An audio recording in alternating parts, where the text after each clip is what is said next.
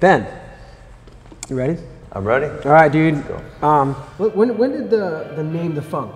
When do you remember that coming about?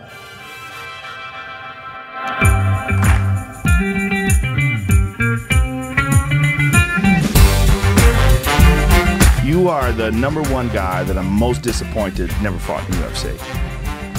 He was special. I think he knew he was special, and I don't think he really thought he had to prove anything to anybody.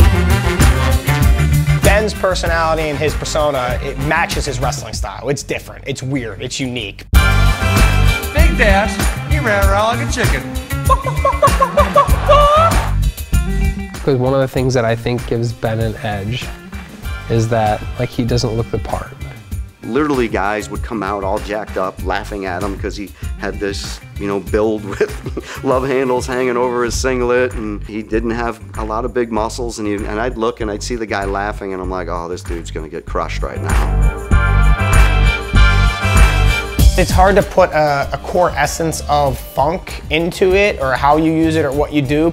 These things that Ben was doing was different. It was a tangly mess.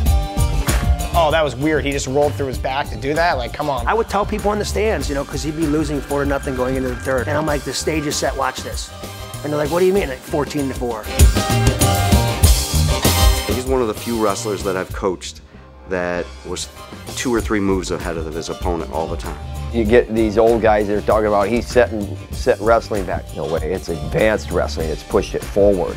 The funk from Ben Askren really evolved into, we got no choice, we got to do a little bit of it. People weren't going to be like, hey, I'm not going to scramble. That's like saying gravity doesn't exist. They're just saying, hey, let's make this a bigger part of our wrestling game. It's no longer funk, it's science. The man with the worst haircut in all of wrestling, Ben Funky Askren. His wrestling was a little different, his hair was a little different.